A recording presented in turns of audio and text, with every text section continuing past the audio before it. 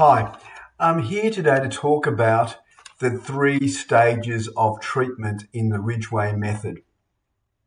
They are diagnosis phase, which is early on in the process, and then the fix phase where we work towards getting your good result, and finally the tune-up phase, which some people choose to take on, and we also call that the prevention and optimization phase. So above those 3 phases, we have the main steps in the Ridgway process. So early on in the diagnosis phase, we're trying to get an idea about what the main presenting issue is. And a very effective way of doing that is trying to understand what is the good result that our client is after. Now, the good result is going to vary from person to person, and I think there's a very big emotional component to that as well. So we try and be very thorough in finding out what is driving their desire to attend physio, to get better and to achieve their good result, and we record that. So once we know what the good result is, we know where we're heading, and we can always refer back to that in the process of our treatment. We also try and find good, objective, measurable tests. How long people can sit for, walk for, what activities aggravate their pain. And we always go back to that as well as an objective measure of progress with treatment.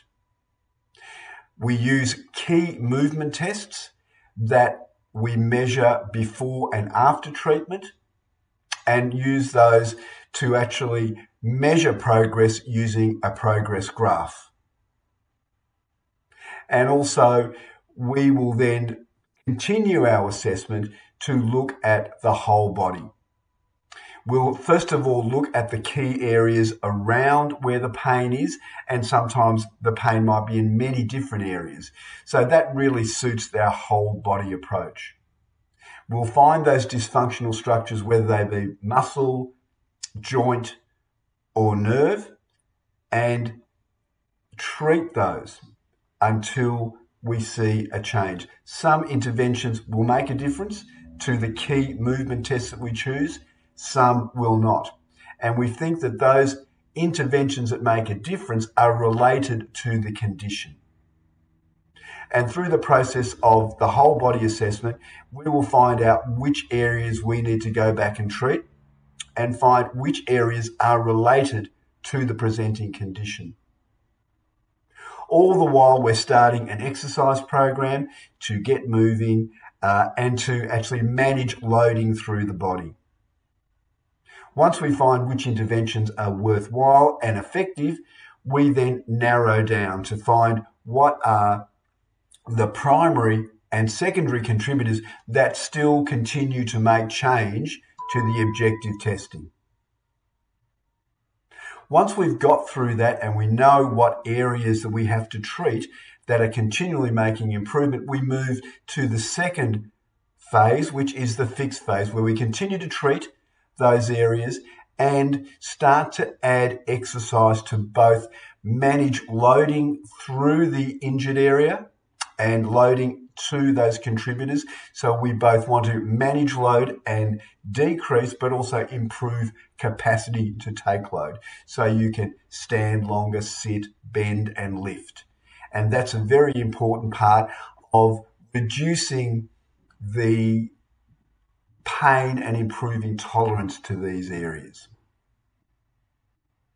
We also progress the exercises over time until we get to the good result. And because we've established that early, we know where we're heading. And once we get to that good result where you're moving better, feeling less pain, and getting back to the things you used to do, we have a discussion about how to stay that way. And that's where the third phase comes in, which we call the tune-ups or prevention and optimization phase. In this phase, and people can choose to take this on, and I think it's a really great intervention to keep you well.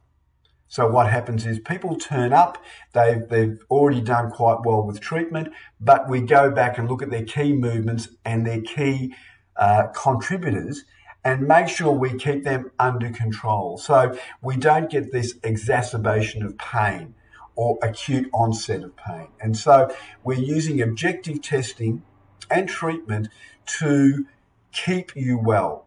And the frequency of the treatment really depends on how you maintain your signs. So some people we treat every 4 weeks. Some people could be as long as 12 weeks. But the key thing in the POPs or the tune-ups are to keep the neural testing clear, manage any of the contributing factors, and also any niggles that may come up over time. So basically, that's where we go with Ridgeway. We find it an extremely effective and useful way of treating, and it really promotes understanding. So people we treat understand what are the areas that are going to give them pain and how to manage them best. Hope you got some value out of that. We'll talk soon.